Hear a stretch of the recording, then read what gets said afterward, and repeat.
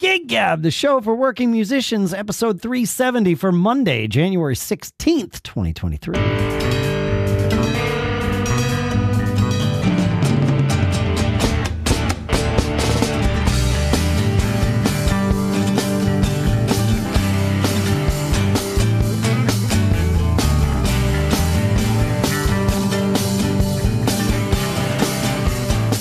Greetings, folks, and welcome back to Gig Gab, the show by, for, and about working musicians.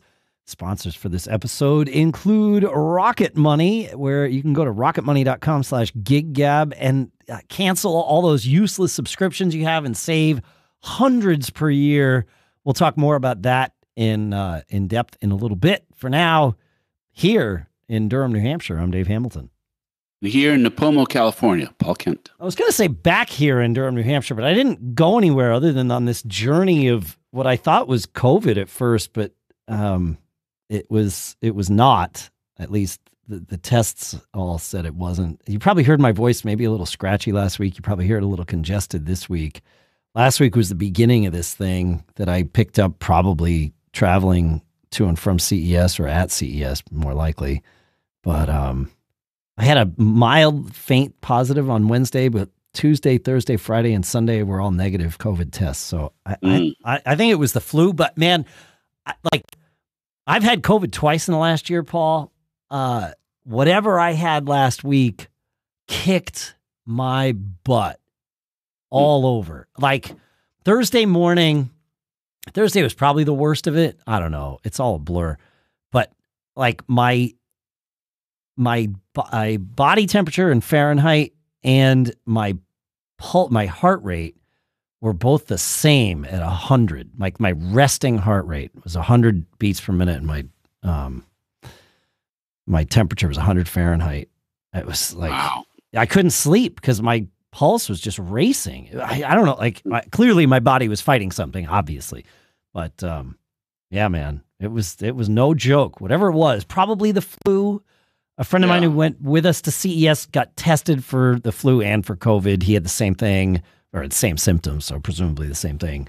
It came back negative on the flu, but his doc was like, yeah, it's probably the flu. No joke. Now they're testing this RSV thing, right?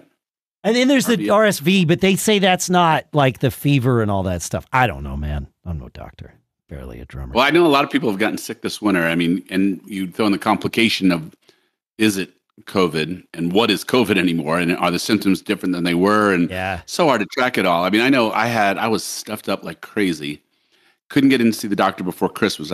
Christmas I think was on a Sunday, and I started feeling pretty congested the previous Monday. Couldn't get into the following Tuesday after Christmas. Literally couldn't breathe. I couldn't, it was just constant. Yeah. Gave me some prednisone, gave me some amoxicillin, cleared up the head pretty quickly, but I still have something dripping into my lungs. I have to cough about every hour or so, and something comes, it comes up. But it's gross. Gross. Hey, hang on one second. I'm getting some audio glitches. I screwed something up. Let me reset audio here, and I think I did it. So there we go. Can you still hear me? I can. For what it's worth, I couldn't hear the theme song. Oh, interesting. Oh, that's really okay. That's weird. You should have. You're not hearing yourself on echo or anything, right? Nope. Huh. That's weird. All right. Well, hopefully the listeners heard it. So there you go. Real time recording here. I'll figure that out. Yeah. Who knows what I did? Maybe it was the buffers. I don't know, man. macOS Ventura. I know this isn't the show where we talk about Macs and all that stuff, but macOS Ventura and audio, especially aggregate audio devices, which is what I use with Logic here.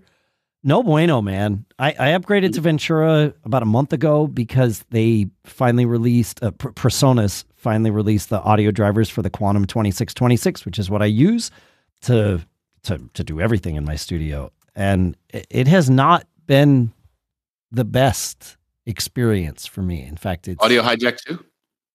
Audio. I mean, everything's updated, so I mean, it all works in macOS Ventura. But like, I use Logic as like the mixer and the audio router and all that stuff, which is way better now that I increased the amount of buffers 5 minutes ago or 2 minutes ago, whatever it was. But I have to use an aggregate audio device, which is this thing that you do, and you run this app called Audio MIDI Setup on your Mac, and you can like link multiple audio devices together. It's the only way I can like grab Discord audio, which is what I use for you for the podcast, and like my live mic at the same time, because Logic will only see one audio device at a time. And so what I do is I build this aggregate audio device. That's the device that Logic sees. And it can be a blend of like this virtual device for Discord for you and the real device for the Quantum Thunderbolt interface for me. And it has worked fine for years. And it still works, but there's something weird about aggregate audio devices in macOS Ventura. Short version, if you have an audio setup on your Mac that's working well, I would not upgrade to Ventura yet. I would wait. And I might even roll this one back to Monterey, which is the previous OS. I don't know. It's just... Dave knows his stuff, people. Listen to Dave. It's chewing too much of my time, man. So, but those aggregate audio devices are cool because it lets you, merge things together that otherwise couldn't be seen simultaneously. So, I mean, like that part of it's cool. It just doesn't work as well as it used to, which sucks. What doesn't suck is I neglected to share last week that while I was out at CES, and maybe this is where I went and got whatever this flu was, I got to see Def Leppard. JBL Harman put on their, I was going to say annual party, but it had been 3 years. They put on their party that they put on at CES at this, it used to be called the Joint. Now, because the hotel is no longer the Hard Rock, it's the Virgin Hotel. I think it's just called the Theater at the Virgin Hotel or something. But it's the same place. It's a 2,000-seater venue, I think. They let about 1,000 people in. They don't even bother opening the balconies. So it really becomes this like intimate showcase with like a full rock and roll stage. And they had Def Leppard play. Yeah. And I mean, that's what Brad did. Brad did sound for Def Leppard for years, right? Oh, no kidding. I did not know that. Oh, yeah. Yeah, many years. Oh, I had no idea. Oh, if he told me that, I forgot it. So, that's very cool. Yeah, I did not know what to expect going into this, and so the bar was set in my head was set pretty low. It was like, well, how's Def Leppard going to be? I mean, they, like this band's all about like soaring vocals and like perfect harmonies and all of that stuff. I mean, that's what that band was in the 80s, Yeah. And man, like they nailed it. It was a fantastic show. Really. Joe sings some things down, right? He doesn't phrase everything quite in the stratosphere like he used to when he was 40 years ago. No, but most of it was still in the stratosphere. They it's a private gig, so I believe they are only, I didn't contract them, so I don't know for sure, but I'm pretty sure they're contracted to play for an hour, right? And I'm pretty sure that's how it works for all of the bands there. Like when I saw Sting, he played his full 61 minutes. Def Leppard played their 61 minutes. The Foo Fighters played like 2 hours because they're the Foo Fighters, but I'm sure they were only contracted for an hour, so because they're the Foo Fighters, but like they only had to play an hour. They didn't have to go out and do a 2-hour set or something. They played basically just a string of hits. They played one new song, which was fantastic. Like it was it sounded like a Def Leppard song. It's like if you told me it was a B-side from something from 1984, I'd be like, all right, sounds good. Right. Yep. So they have only one non-original member in the band. Is that right? I believe one of the guitar players. Yeah, and it's Vivian Campbell, who is the quote unquote new guy, right? But I think he's been with Def Leppard for 20 years now or something, right? And he's just not a founding member. He's not a founding member, correct. But yeah, he joined the band in 1992. But yes, he was not a founding member. Yeah, they were teenagers when they hit, right? They were really young. They were young. I don't know if they were teenagers or not, but they were definitely young. Yeah. They played really well. Great. I mean, they were, whatever their path in life was, they had great management, great production right from the very beginning. I mean, they were that good from their first album. Yeah, I was trying to explain was having this conversation in one of our Backbeat Media staff meetings where we have ages ranging from, I think one of our staffers is probably a little older than me, but, people in our 50s to people in our 20s. And it's hard to impress upon someone who did not live through the 80s just how monumental Def Leppard was in their heyday. Like everybody, if you listen to music, their songs or their hits, a few of them anyway, but they like owned the charts in the 80s for a little while there. Sure. They were huge. Yeah, huge. And you hear a lot of, like for our world, you hear a lot of bands cover Pour Some Sugar on Me, but you rarely hear a band, approach how great Def Leppard plays their stuff live. Oh, it's really difficult to do that.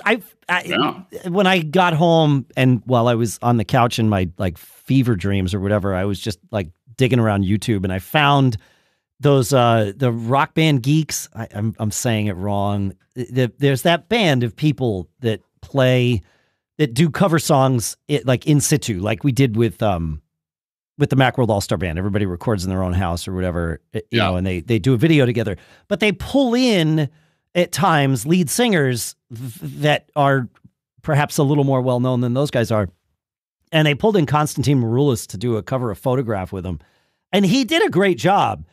And the band did a great job on the harmonies. And it just illustrated how difficult that song was. I'll find Rock and Roll Geeks, Rock Band Geeks. I forget who it is. It's Richie. Oh crap, Castellano's band. I think. He's a guitar player. Great. I mean, they're all great players, and but Konstantin, he's got a huge range, and like he had to push to hit some of those notes. Like that song is up there, man. And then all the harmonies are just like it's well crafted. And you gotta wonder what that was like production wise. I mean, did they really, they didn't meet as teenagers. We know that. They grew up together, right?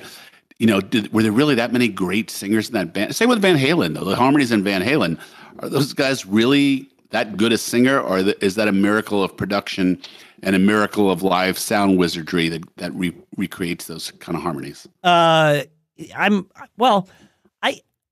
Van Halen, I can answer these questions based on experience. I don't think there's that much live sound wizardry available to make these bands sound that good. Like Def Leppard nailed those harmonies the other night. And Van Halen, I mean, David Lee Roth is not really much of a singer. He's a fantastic frontman. Was a fantastic frontman, I will say.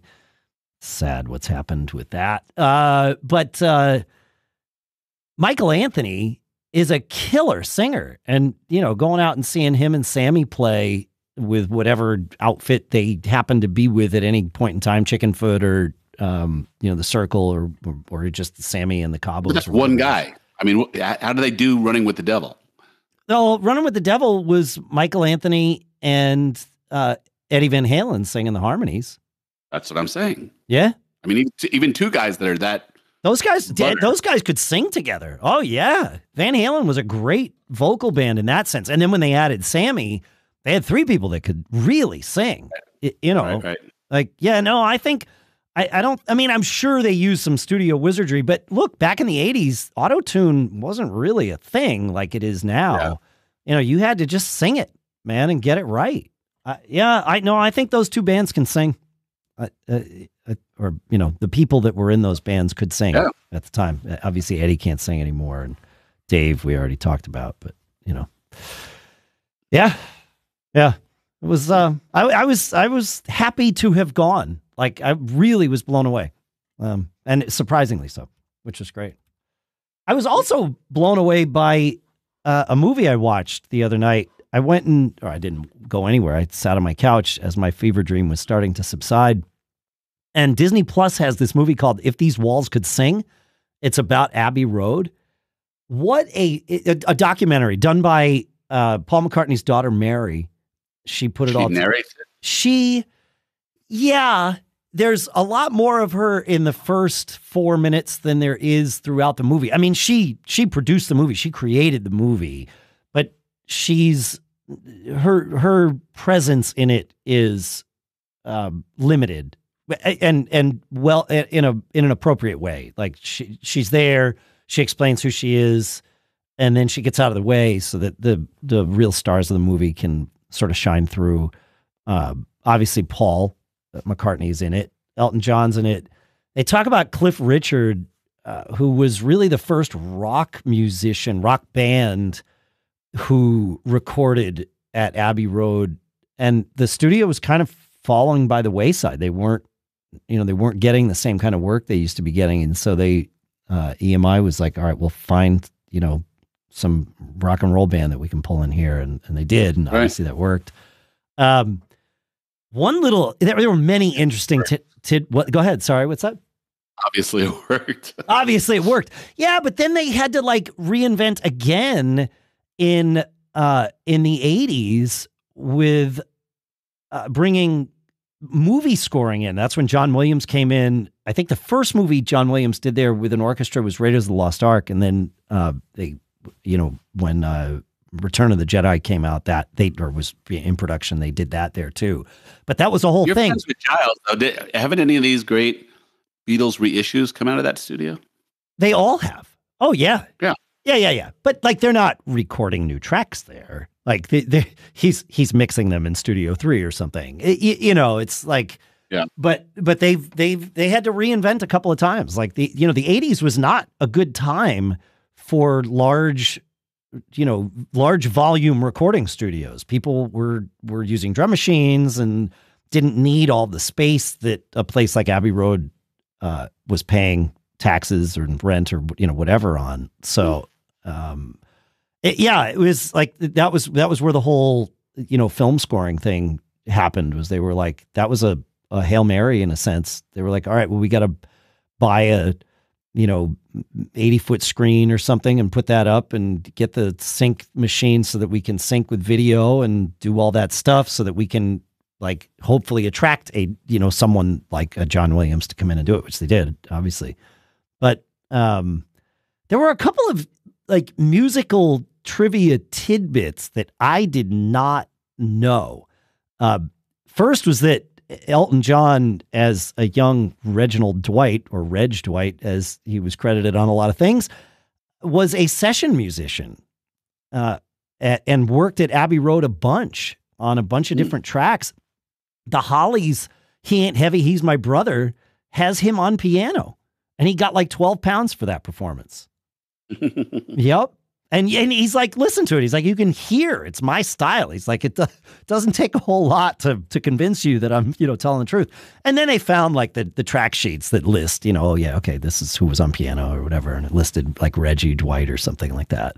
And Jimmy Page was also a session musician at Abbey Road. And he tells a fantastic story of playing on, I will let you guess the movie theme song that he played on, Paul. I'll give you one guess, and then I'll spoil it for everybody. But do you have any idea? Had you heard about any of this?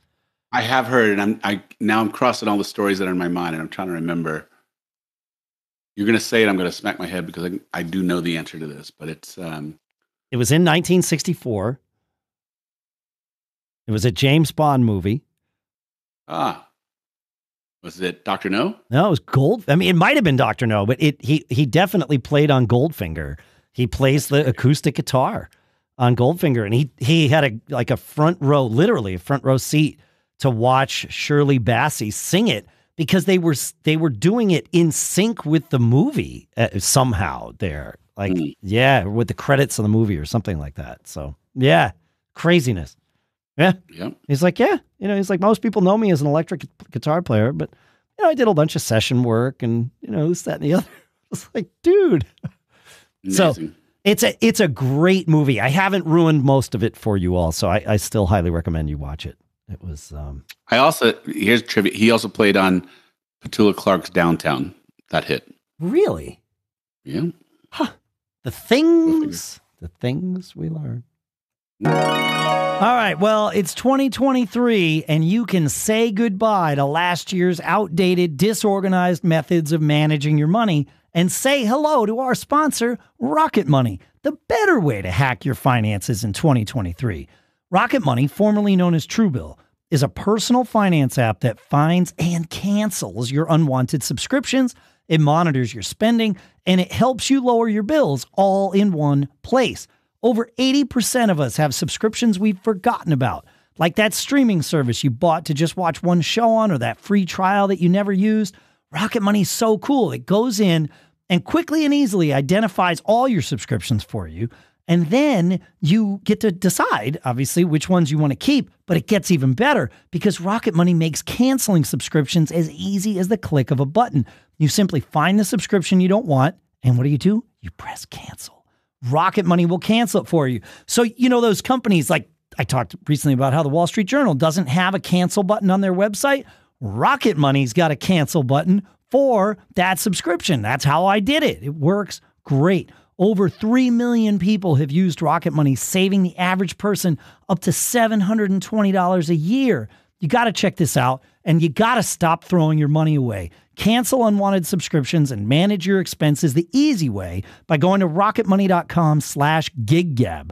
That's rocketmoney.com/giggab, Giggab. Yeah, just like we always spell it. rocketmoney.com/giggab, and our thanks to Rocket Money for sponsoring this episode. All right, Paul, you found an interesting piece. I'll call it a piece. It was really just a question that our friend Adam from Cover Band Confidential posted in the Cover Band Central group, asking for tips about building a successful cover band, and there's some interesting things in there. Yeah, this is going to be fun. So Adam is at Cover Band Confidential. Yep, we've had him on the show, and our buddy Steve Witchell was one of our first guests ever. He hosts the Cover Band Central group. And Adam posted, what's a tip about building a successful cover band that you wish you knew earlier? So 216 comments later. And, you can kind of anticipate where some of these things are going. I'm going to group some of to set it all up, I'll group it into a couple of big buckets. And then we're just going to cherry pick some of these comments and we can talk about them. Is that cool? Sounds great. That sounds great. Yeah. So, we'll do the reading so you don't have to, dear listeners. So, the first big bucket, which is actually one we should dive into right away, is about repertoire. And there's definitely a camp that is like, the way to be a successful cover band is to learn it as close to the record as possible. And then there's a whole camp that says that's silly. The way to be a successful cover band is, put your own vibe into it. Oh, interesting. And I find, we've had that conversation, right? Sure. I would just say this. I'm going to throw this out as our first salvo. You, in many cases, you cannot play it the way it is a studio recorded, right? And so once you're anything different, once your guitar is not exactly the same sound, once you're playing the game of close but not exactly the same, how can you justify that it all needs to be, spot on to the record? It can't be. I mean, we just talked about Pour Some Sugar on Me, right? I've played that. Yeah. Chafed used to play that song. The vocals. The hook. There was needs to be there. What's that? Say that again. The hook. Don't mess with the hook, right? Yes. But even like I had I met a friend. He's still a friend. This guy named Ron Marks, guitar player that I met when I was living down in Austin, and he was already a seasoned cover band musician. He made his living when I knew him playing in a cover band. He actually just played in one band called Dysfunction Junction. They played about 4 nights a week in and around Austin. And that's how he made his living. And he said, and he had done this 6 or 8 nights a week or something like that when he lived in Florida years before, so in a tourist area or whatever. And he said, oh, yeah, he's like, you just, listen to the song and what's the one part of the tune that jumps out at you? Like you said, the hook. But it might be, it might be like the guitar riff that opens the song or something, or that plays through the verse, or whatever that thing is, get that right.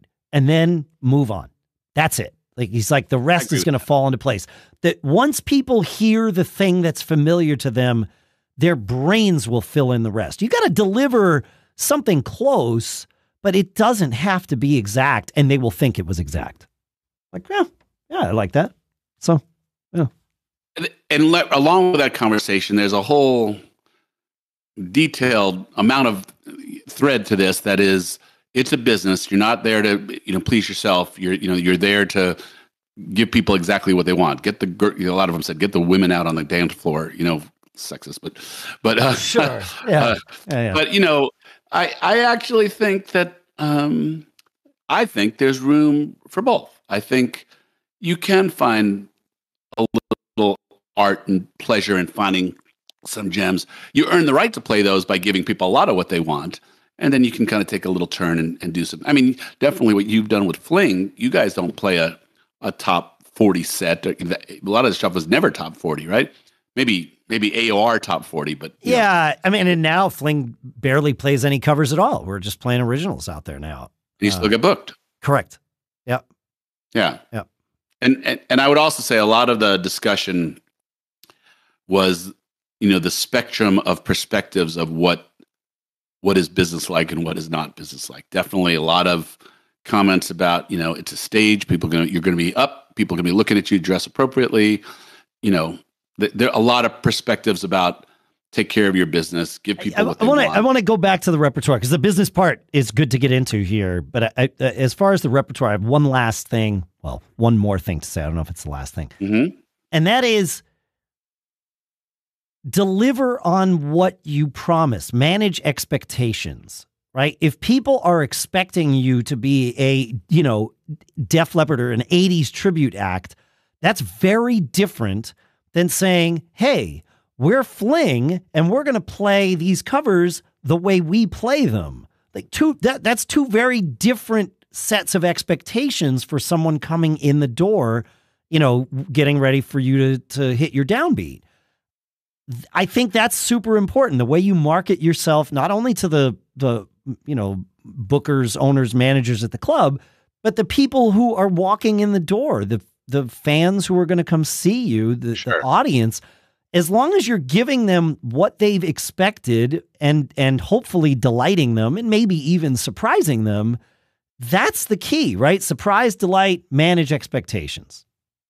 Yeah, my experience with the House Rockers has been if you give people a lot of what they expect, you create the opportunities for you. And if you're a good entertainer, you create the opportunity to do some other things to satisfy any kind of creative itch you have. I personally am one that, yes, it is business and there is a path to being successful. That path has many parts to it.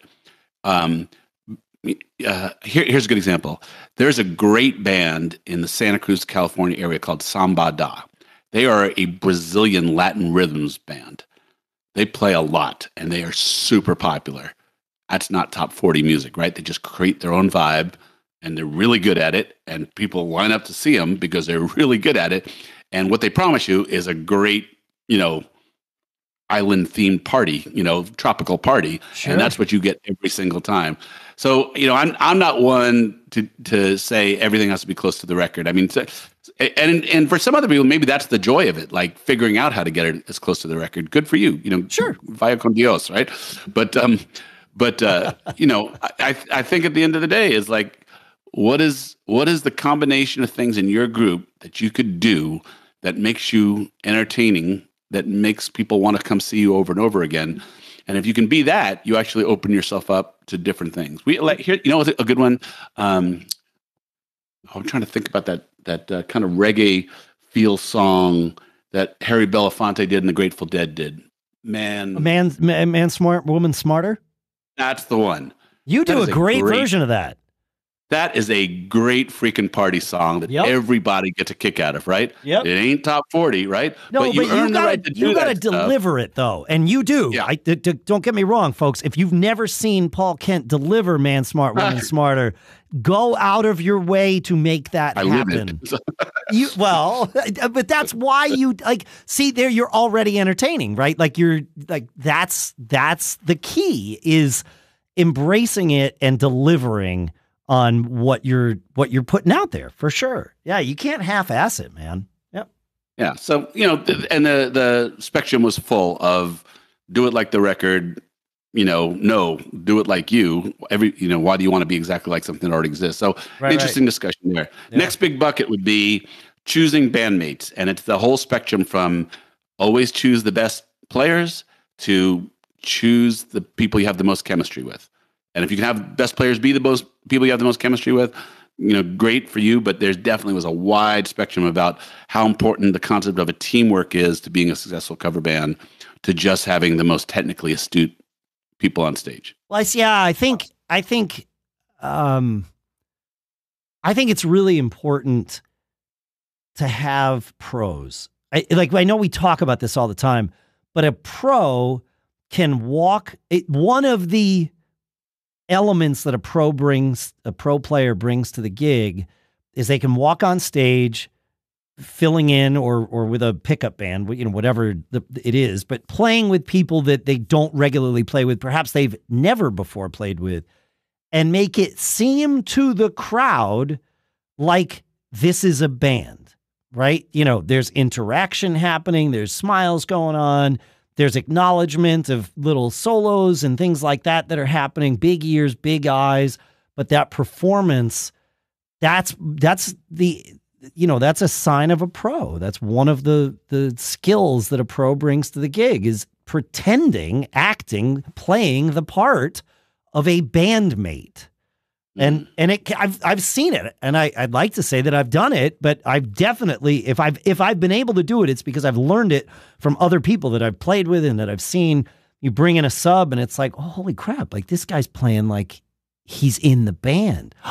There's something to that, and you just got to own that, and it takes some confidence, and of course, in order to be confident, you got to be prepared or just insane. And either one of those it works out fine as long as you can deliver, man. Like that's the key is you got to deliver. And it's not just playing the notes for a gig like we're talking about here. For some gigs, if it's a classical gig, go play the notes, man. Don't be too showy. Just make it happen. Team sport. Right. Yeah. Team sport, but know what the sport is. I think that's the important part if we're going to go with the analogy. Yeah. Oh, so what about the business side of it? Did I derail us off of that? Should we come back to that? Again, in this conversation, 216 comments. Yep. Everybody who comments is positive that they know what that means to be a business. Just like we are. And yes, but we are professionals, Dave. That's correct. And there's just a wide spectrum from everything like, show up to dress right to play it like the record, play only what people want.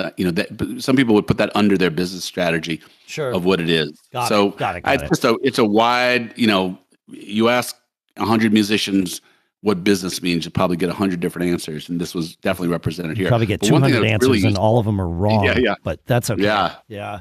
I love this one. This one guy was talking about, the distribution of work in a band. Remember, the topic is tips for what makes a cover band successful. And this one guy said, if the band is a democracy, then one person shouldn't be the hardest working person in that band at all times. If they are, then it shouldn't be a democracy. Okay, sure. No, I get that entirely. Here's my perspective on that. Often, there's some guy who forms the band. It means a lot, guy or girl, means a lot to that person, and they want to do it so bad.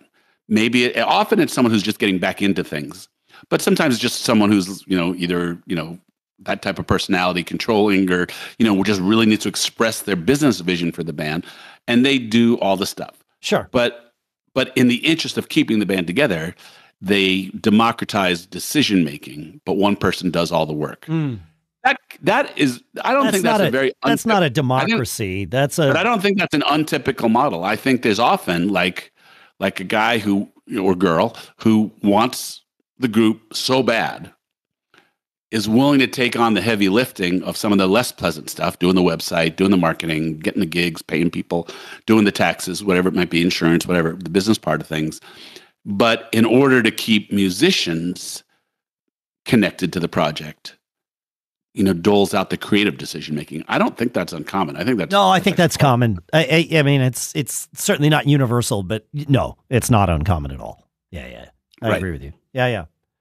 And this all goes back to how good a leader someone is, like, and how clear they are with setting expectations. And if you know that you're a good leader and you can get gigs, there's a cat in the Bay Area that I know who has put together 4 or 5 different tribute groups. Oh. And he gets them work, and now he's got a pretty good book of booking contacts, and he's put together some interesting groups that are tributes. But I think he democratizes, because he goes out and gets really good players to do it often, and I think he democratizes the creative part of it, but he does all the sweat labor, and I think it's blown up on him a couple times because he keeps changing. And I not very close to it, but if you're a great leader, and if you're a great expectation setter, and just say, listen, here's the deal. I'll do all the work. You will work. You will get paid. These will be good gigs. You'll be on stages. You won't be on the floor in the corner of a restaurant. We will work in good places. But in exchange for that, understand, here's the deal. Well, I mean, that's what works for you. And I mean, I don't mean to. Doesn't work. That's what I wish would work for me, but that doesn't work.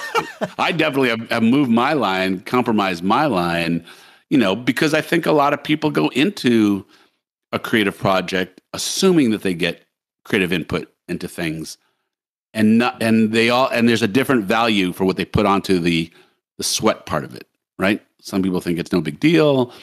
Some people appreciate it. Some people, so I often find musicians, unless the expectation is very, very clearly set, you can't just demonstrate it by doing it. The guy who's the leader can't just say, look how hard I'm working for you. You really have to have the conversation. I've just found it needs to be clear. I'm thinking of Uptown, where when I joined the band, it was very much what you just described. It was like, here's the thing, here's what we need from you, down to here's the songs we're playing. And of them, here are the songs you need to sing. And there were a few of them where it was like, okay, I can't sing that. You hired me already. I don't sing that song. This would have been if that song's important to the set list and it's important that the drummer sings it, we probably should have had this conversation ahead of time. And I said that to Gary privately. You told this story on the air before. I remember you telling this story. And in a nice way, but it was like, I can't. Living on a Prayer with the song, right? What's that? Wasn't Living on the Prayer the song? It was Living on a Prayer. Yeah. It was like, that's out of my range. It's just not something that works for me to sing. And he's like, well, we'll figure it out. And that's how, when we did, it was fine. But that's how the band was when I joined. It was very regimented, and there was a machine that I was just stepping into. This round of Uptown Celebration, I mean, the band took effectively 3 years off, and now, Gary is ready. He wants to put it back together, but there's far more. It's still his band, but there is far more room for creative input in terms of, the song choices and all of that stuff. In the end, assuming that we are still heading down the same path, and Gary is the one doing the booking, so I think that's a safe assumption.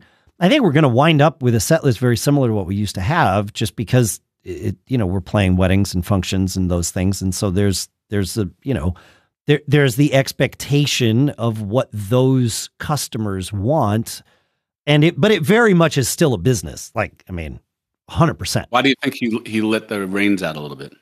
I think it's because he wants more input this time around.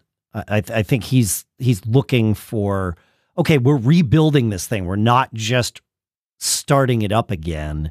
There's enough new people involved. We've got a new bass player and a new keyboard player. So it's, and our female singer, Rachel, she played a bunch of gigs with the band, and towards the end of the last run, she became our singer. But at that point, she was dropped in to here's the song list, and we pulled in a few tunes that she brought, but nothing like it would be if we started her. So it's probably Rachel is probably the main driving force of why we're retooling the song list, so that she's singing songs that she's comfortable with, as opposed to just this is what I'm saying. This is what happens. You want to retain people, so you got to give them a little bit of input or a lot of input, and that's one of the. I don't even know. But he was successful before. He could go out and find someone else that sings the songs that he wants to sing, right? Yeah, I don't know that it's about retaining her as much as it is he wants her to be like showing at her best. And so it's like, all right, well, tell us what songs serve that purpose. And of those tunes, we'll select the ones, we'll try them all, which we have. And some of them are like, okay, well, this is, you killed that song, but I don't know how often we're going to find an opportunity where that actually makes sense to play at an Uptown gig. So we're sort of sifting through it, finding the ones that make sense for, this band's purpose. And that's fine. Sure. But it's about putting out the best product. And it really, from that standpoint, very much is still, a business first of, okay, let's make sure we're delivering the right things and doing the right things, which is great. I mean, it's, to me, that's how a band should be. Yeah. Or that kind of band should be. Not all bands are the same either. In fact, I know this is Cover Band Central's or a post in Cover Band Central. And so we're talking about cover bands. Not all cover bands are the same, not even close, right? You got function bands and tribute bands and, bar bands, and like, they're not the same. And trying to be all of those things at the same time is nearly impossible. Well, I think you hear any of these tips and you measure them against whatever problems you're having in your band. Yes. And see if it's a path you haven't taken to kind of solve some things. Let me read a couple more, all right? Yeah. All right. Work with people you truly like. Don't trade personality for talent. If you love the people you're working with, your band will have longevity and it will be fun. Talent will come in time. If it's fun, it will be like an adventure with your best friends. If it's not, it will be like work. No matter how talented, it will not last because eventually you'll get sick of the people. Well, definitely different perspectives on that. Yeah. I don't disagree with that. Again, it's what's the purpose of the band? If it's, to go out and play, 2 weddings a month, I don't know. Do you need to like the people? Like, versus like a band like Bitter Pill or Fling, far more important to prioritize like the band actually gelling. When we're creating material together, we've got to be able to work together. It's not just show up on stage and play your tune and go home. You know what I mean? It's a different thing. Yeah. So I think either side of that is correct. But again, depending on what your band's doing. Yeah. All right. The set list is everything. You need to play what people want to hear. That's why so many successful cover bands, regardless of genre, play a lot of the same songs. I disagree. Well, you can find your way to that answer in a few different ways. Sure. A lot of those same songs are, as we've discussed, because you can be pretty bad at them and they still go over, right? I mean, some of those songs withstand all different types of butchering and are still, and still can work. You haven't seen my fastball, right? Which fastball song do you play? Sorry. Right. Okay, couldn't help. Well, we'll play that. All right, let's see. Have fun. Is it a business? Yes, but you don't play for fun. It shows. And personally, don't stay and watch bands. I personally don't stay and watch bands like that. It's a cover band. You're not getting rich. This is all serious. Treat it like a business. BS will suck the fun right out of it. See, the whole spectrum of people's perspective, and I think you and I said once money goes from one person's pocket to the next person's pocket, there are a bunch of obligations, they're only reasonable to expect. And, your mileage may vary, your venues may vary, but, it is a business if you're taking money for it, I think, right? Yeah. But there is an interesting asterisk there, because it's one thing if, you have a person who gets the gigs and says, okay, I'm going to pay you, $100 a gig or whatever you're paying, your bandmates or whatever. And, hires all the people and says, here's the songs you're going to play. And here's what we're playing. And we finish the gig and you give the people their $100 and you say, thank you. And that was fun. And, we'll see you next time. Like that to me is definitely an employment scenario. And then there's the, hey, we're putting this together. Everybody's doing whatever they can. And that doesn't mean everybody's putting in an equal amount. That's to find a scenario with that, I think is a unicorn, right? But people are doing what they can, and that means the person that's good at booking is doing the booking. And if that's also the person who's good at like doing the sound or owns the gear, maybe there is one person that's doing far more than the rest. But if it is this, we're all in it together kind of thing, you get to the gig, you play the gig, you take the money from the gig, you split up the money from the gig. Now it's not one person paying the rest; it's everyone taking their share of the pot.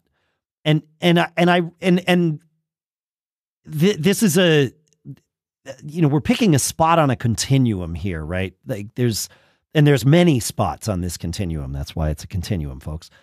Mm-hmm. But it's less of an employment relationship when it's more the latter than the former.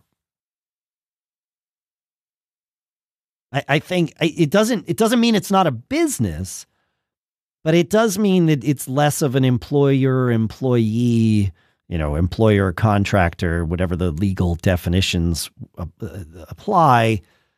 I feel like there's more of that we're all in this together scenario that can be had in those let's just split up the pot at the end of the night scenarios versus, right. And I realize I am splitting hairs here, but there is a palpable difference being in a band that's organized one way versus the other.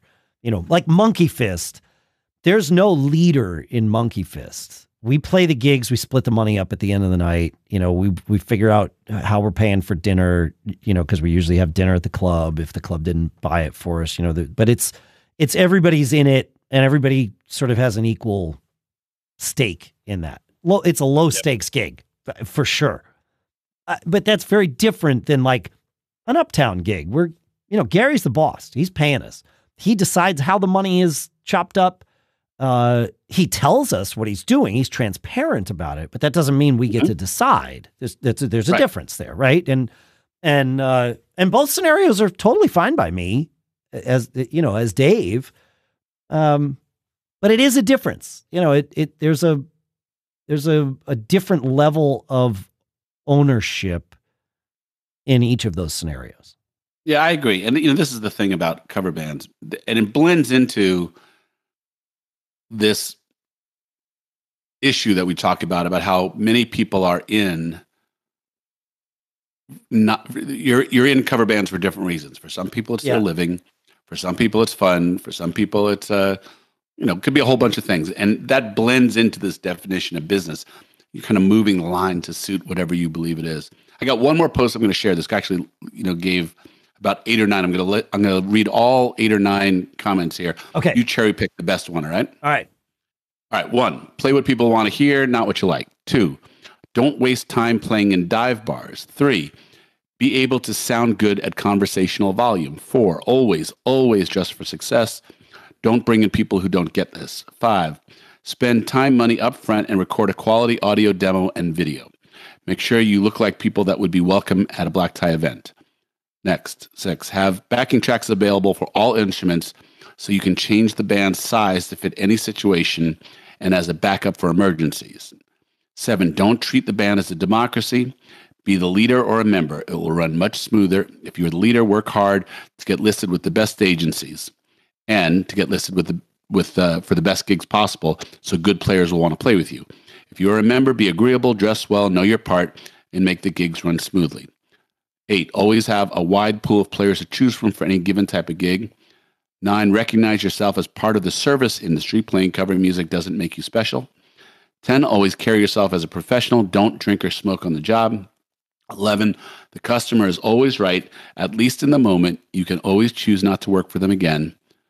Next, don't cancel gigs ever. Get subs, use tracks, whatever it takes. And his last comment. So this one guy wrote all these things. Oh. To be successful, it's never about you until after the gig is over and you make that nice bank deposit. That sounds to me like a guy who this is his living, right? Yep. Yeah. I mean, there are bits and pieces of some of those. I'm not going to say every one of those that I agree with. The one that really resonated, which won't be a surprise to anybody that's listened, is show up, dress for success, ready to play. Like, I don't have the comment in front of me to read it back verbatim, but that one, show up like you're going to go play a gig and then go play that gig. Yeah. Like that's, I don't know. I actually reacted to the don't waste time playing in dive bars. Huh. If one of your marketing strategies is to always do things that are surprising to people, even if you're a good, top flight band in your area, a surprise gig in a different type of venue every once in a while, if it's, if it's not dangerous or anything like that, might be a good thing for your brand. Oh, playing dive bars is great, man. Some of my favorite gigs have been in dive bars and will be in the future. I guarantee it. Like, dive bars can be great gigs because they generally are pretty relaxed scenarios. And you get a relaxed crowd in there, people who are ready to rock. I mean, I've also had some great gigs at, what I'll call high stakes venues, although some dive bars are high stakes venues too. I don't know. Yeah, I don't. I love dive bars. I hope I never stop playing dive bars. And I know I'll send you the link to this whole thread if people want to kind of dive deeper into it.